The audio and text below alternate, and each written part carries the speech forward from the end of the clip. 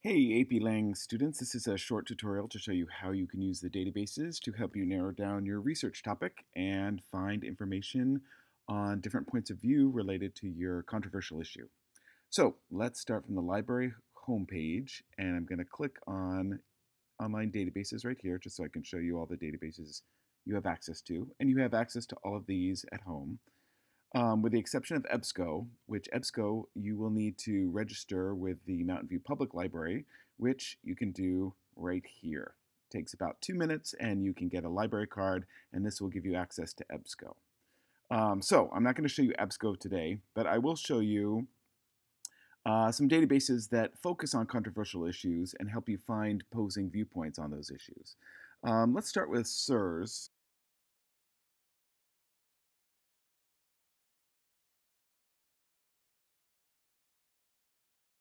You may get a little pop-up screen that says danger, but just keep going. It's a safe website. But this is a database that organizes viewpoints on a variety of controversial issues, and you can scroll through some of these here or try to find yours here. Probably the easiest thing to do is to just type in your topic. So let's say I'm doing homeschooling, for example. And you'll know that the database has a whole page devoted to it when you see this little box up here. Other than that, you'll just scroll through and see related issues and articles about that. But if it has this, what that means is that the database has taken this issue and created a sort of essential question around this issue right here and given you viewpoints on either side.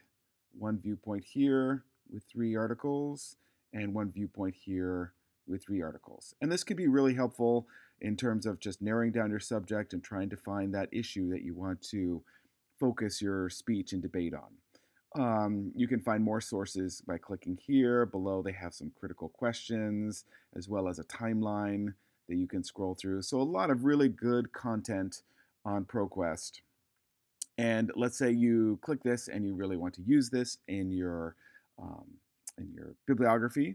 The databases make that very easy too. You can save this to your Google Drive by clicking here, and it'll just ask you to give them permission to drop it into your drive, and that's okay. The citation is found right here, and again, you just want to make sure you're using MLA, and you can either export that or copy and paste it wherever you're saving those. And you can look at related documents here if this ends up being very helpful and useful. And if you don't have one, so let's say we say voting rights.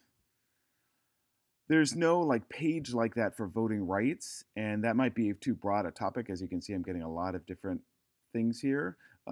So maybe adding another search term will help narrow that down. I'm always looking to kind of narrowing down the results here.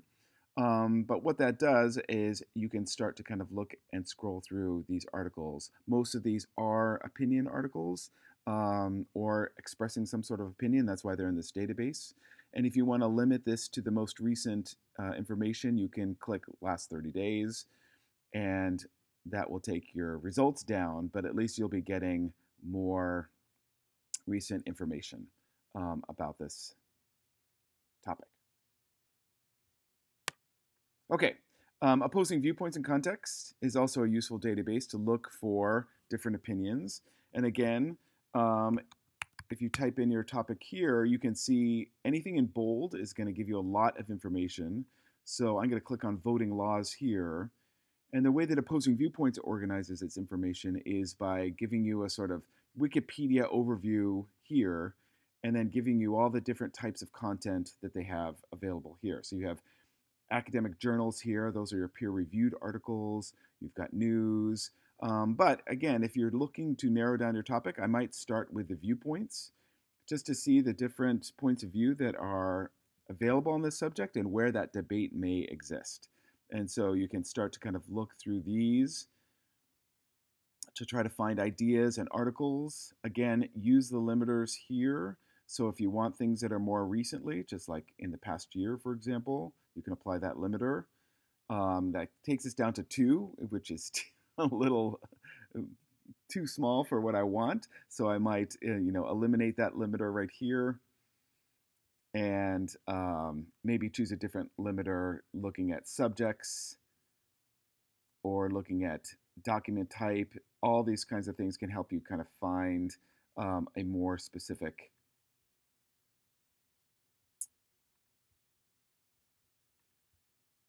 information that you're looking for. And again, if you find an article, you can save it to your drive here, and you can get the citation up here. And again, just make sure it's MLA, select, or export. Okay, you can also find information like that in these more general databases. If we go to ProQuest here, and let's see, universal basic income as my topic.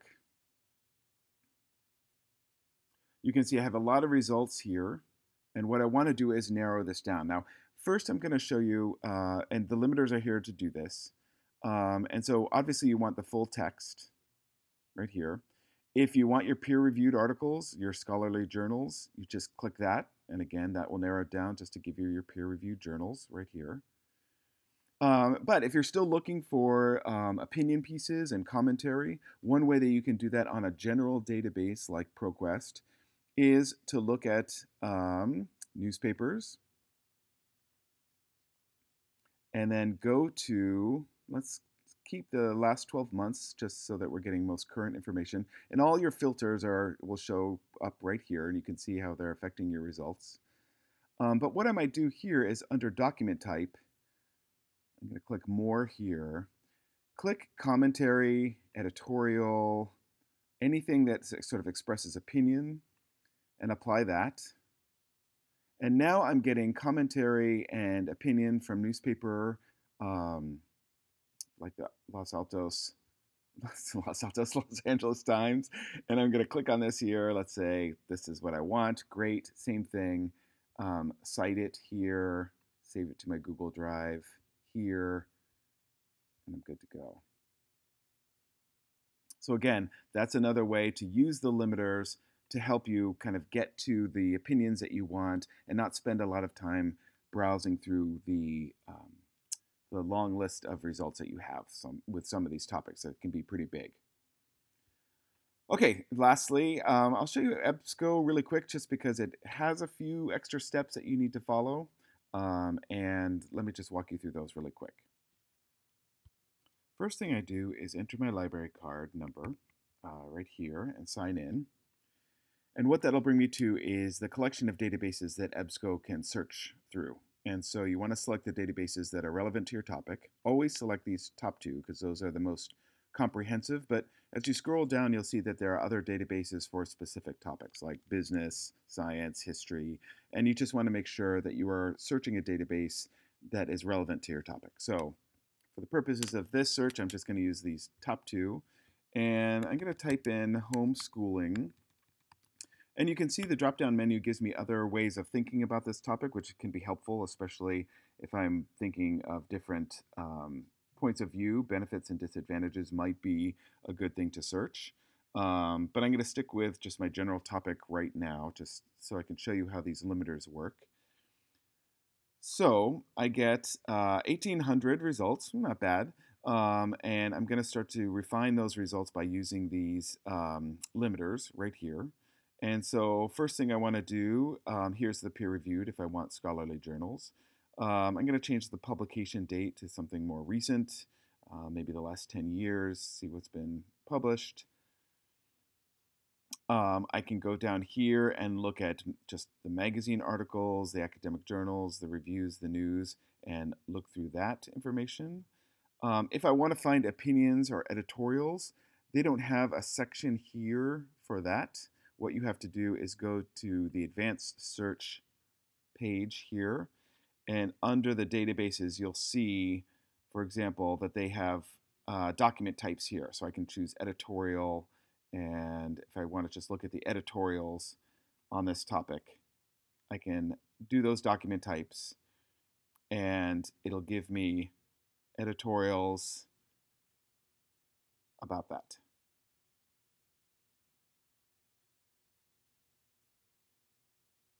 And again, if I have an article, I can save it to my Google Drive here. I can get the citation here.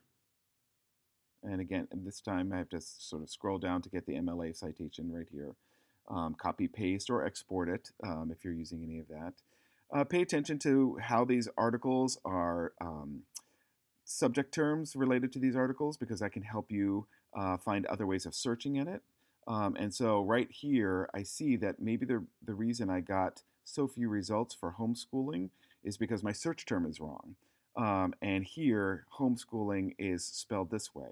And in databases, spelling matters. And so I want to make sure I'm using the right term. So if I click on that link, I'm going to get maybe different results that are going to be more helpful to me, because that's the way that the database is cataloging these articles. So just pay attention to that so that you know that you're using the right terms to find the right information.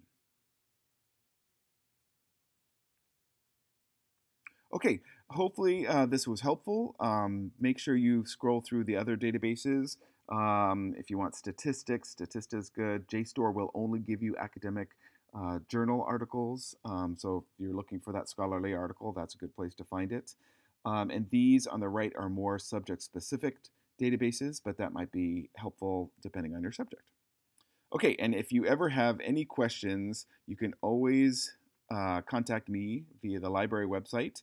We have a panic button right down here that if you click on that, it'll open up a sort of Google help form, and we can work remotely throughout this process. Okay, good luck. Thank you.